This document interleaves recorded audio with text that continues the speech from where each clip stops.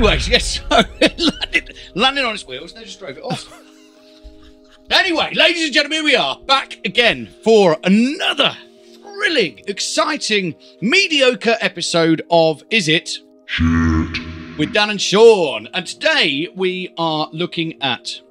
We are looking at the Kiive Audio tape face. Kiive Audio cool tape face. Well, it looks awesome. You could do some tape on your face. Stretch it out a bit. Need some... Yeah, that would help. You could.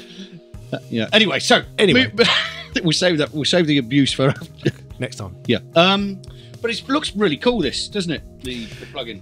It's amazing how some big realistic VU meters get people excited, and they like to part with their money as soon as they see them. Yeah. Yeah. Well, it's got real tape reels. Yeah. We're gonna start with this, Sean, by me asking you. We've talked a bit about saturation. We have. Being you right there? Yeah, I'm just moving my microphone. All right. So what's the relationship between tape and saturation? Okay. So in the good old days, or bad old days, when they look at tape, which is obviously when I started, you could fucking wax cylinders when you started, mate. Almost, yeah, long time ago. It was a completely different relationship with signal to noise. So back in the days of tape, if you record something to your hard disk at 32 floating point, it doesn't matter how quiet the signal is. You can turn it up as much as you want later and there will be no noise. Signal to noise is kind of not an issue anymore. In the days of tape was inherently noisy. So in order to make less noise compared to the signal, to improve the signal to noise ratio, you print everything pretty hot to tape.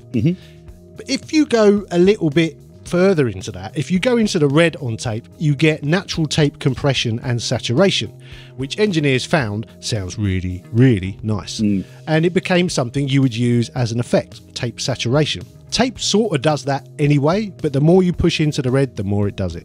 Very cool. Very cool. Well, there we go. We've all learned something there. Except, well, I mean, I knew that, obviously briefed him before we started. Yeah. So what makes the Kiive Audio tape face so saturated? So saturated. I don't want to say so great because we don't know that it's great yet. Do you know what? There's a lot of these around. We've looked at some made by IK Multimedia not long ago. The T-Rax stuff, that was very good. Waves for a long time has done the Kramer tape and the J37. They're okay. Who? The J37. Waves, yeah. Never heard of them. We're not talking about them. So there's been various tape emulators around, and they do a similar thing in that they give you that sound of saturated tape, and they also give you the slight wackiness that tape does, in that there is a tiny amount of wow and flutter and of randomness, and that analog style signal which we spent decades trying to get rid of, we are now paying good money to get it back.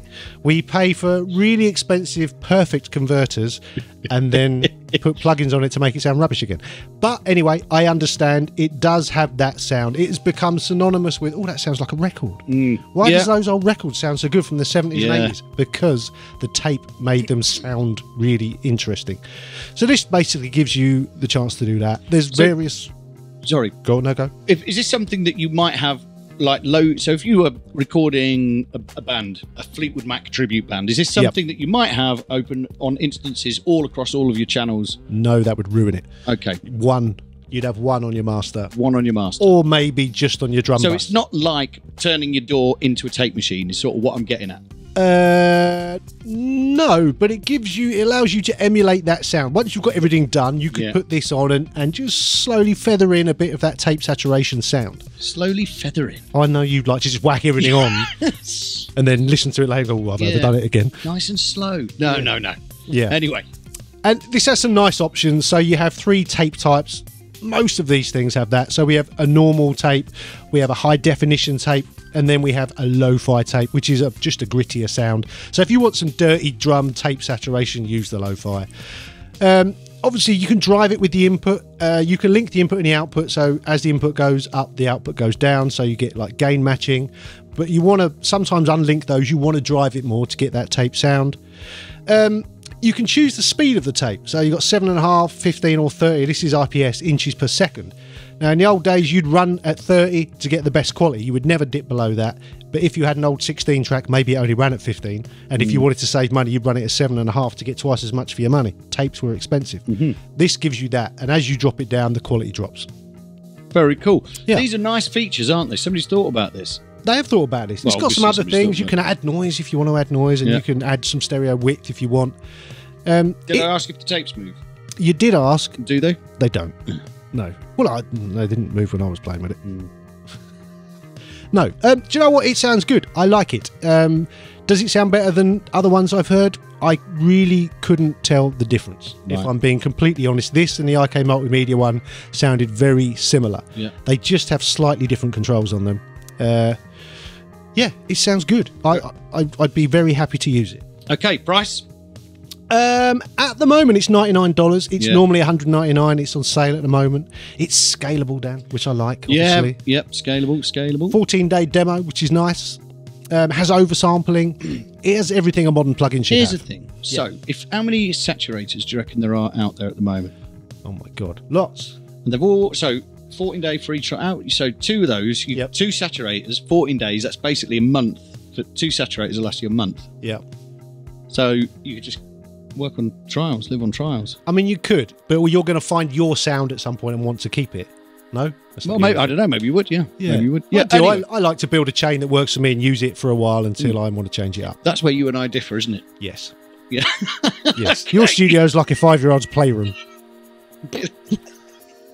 Yeah. I was just looking, I was like, shit, he dusts. Of course I dust. I'm looking after my gear. Some of it is older than you. Literally. Desk brush. I do have it. Look, you have to have a desk brush. You have to get the dust out of your stuff. You just moved my drum machine there. Sorry. Everything has to be just so.